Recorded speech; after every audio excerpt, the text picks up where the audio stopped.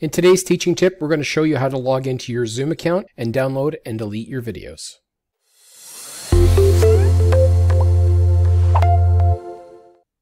So to get started, what we do is we go to cambriancollege.zoom.us and we sign in with our credentials. And you can see that these are some of my meetings that I have set up here.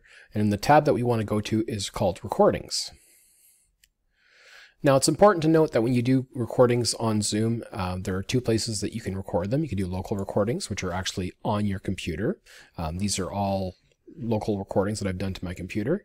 But by default, it's set up to do cloud recordings. And there's a lot of advantages to that. Number one is that it transcribes the video, plus it hosts it for you automatically. So it just sends you a link and you can send that out to your students. But one of the issues that happens when you do that is that the media is actually recorded elsewhere. You don't actually have a copy of it.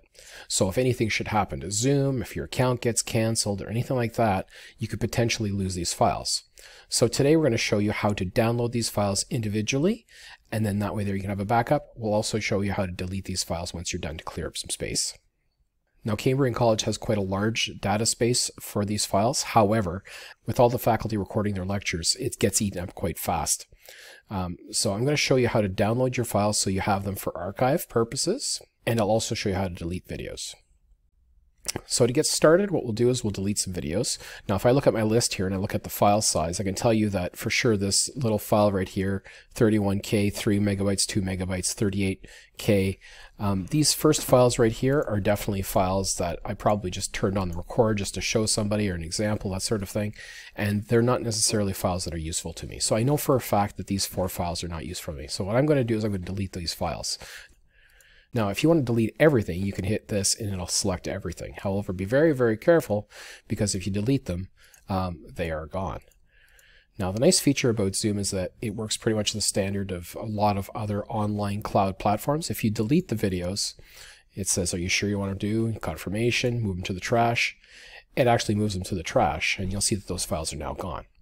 So if I go to the trash, a nice feature is that they are literally in the trash, and if you read right here, your recordings will be saved for 30 days. Now, this is very similar to a lot of file hosting services where if you delete something, there's still a chance to get back to it. So if I wanted to say I accidentally deleted something, I could hit recover onto this one file.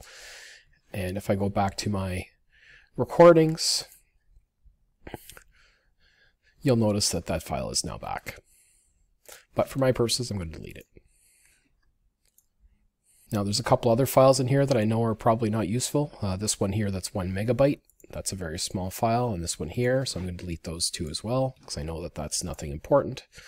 However, all of these other files are quite large, and you can see that by the file size that there's 5 files, 4 files, that sort of thing. So as you can see here, I have 4 files. Now you'll notice that if I select all, there's not a download all button. So what I actually have to do is go into more and download each one of these files individually.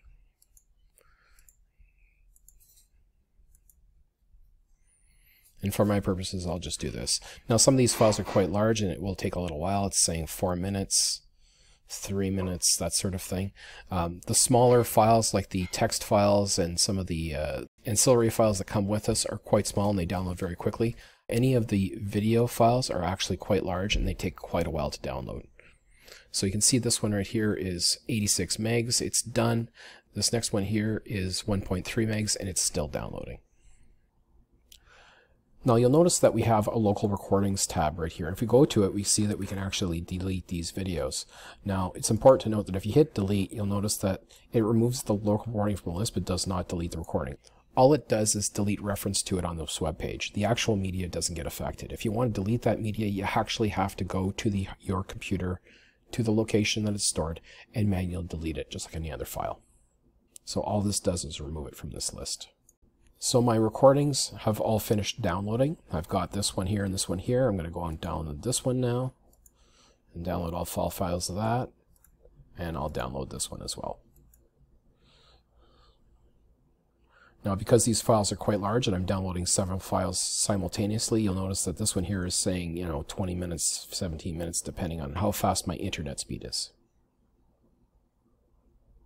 Now, if I want to permanently delete these before the 30 days is over, what I can do is go back to my trash and I can manually delete all of these files. And you'll notice that if I do all of that and I hit delete, you get a warning saying you're permanently deleting these. They will not be recoverable. And they are gone.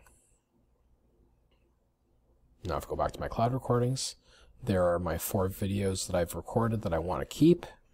These ones here are all being downloaded and should be done shortly. So that's how you delete and back up your video files on Zoom. This way here I can rest assured that I have all of the media backed up. For whatever reason, if this does get deleted, I have a copy and can always upload this back up to YouTube or a different service and reshare the files that way. If you have any questions, feel free to reach out to us at the Hub. We're always happy to help.